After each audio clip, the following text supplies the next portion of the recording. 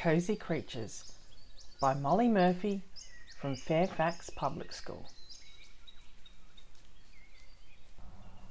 G'day everyone, my name is Bunny Bill, but please call me Bill for short.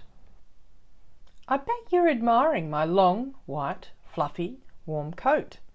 Sadly, it won't be here for much longer because amazingly Angora rabbits on this farm are shorn every 3 months, explained Bunny Bill as he glanced towards the house. Bunny Bill noticed Farmer Bob McMillan walking down towards the rabbit shed. He was wearing a red checkered shirt and blue jeans, which appeared baggy against his short, stubby legs. The worried younger rabbits clustered around whispering to one another. "Is that Farmer Bob? What is he doing? Where is he going?" Don't worry, he's just setting up for a good hard day of work tomorrow," reassured Bill. As the day came to a close, the sky was a magnificent display of purples, pinks and oranges. The rabbits burrowed down into the warm straw in their shed, awaiting the long day ahead. After enjoying a hearty breakfast, Farmer Bob and his wife Mrs. McMillan strolled down to the shed. They enthusiastically began to prepare the equipment for shearing. Bunny Bill and his fellow rabbits darted from side to side, watching Farmer Bob and his wife's every move. Mrs. McMillan quietly grabbed a rabbit and secured it to the shearing table by gently tying down the rabbit's arms and the legs. Then Farmer Bob began to shear.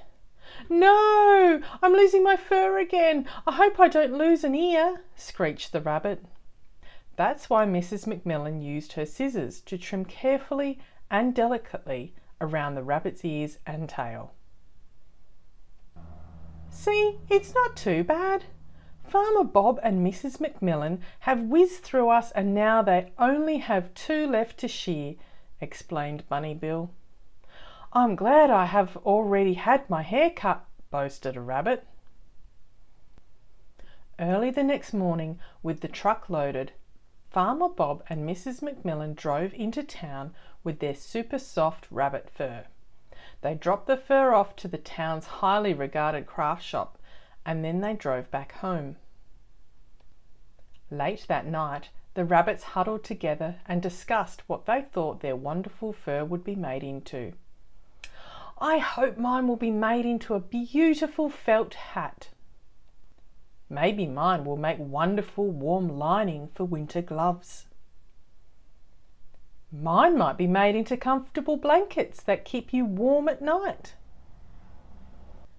Every 3 months, Farmer Bob and Mrs. McMillan always look forward to making a new purchase from the craft shop that is made of their rabbit fur with a bit of merino wool mixed in. A few days later, as the sun was setting over the mountain peak, the rabbits discussed how thankful they were for their haircut. It felt great because they were now able to grow a new, fresh coat of soft Angora fur.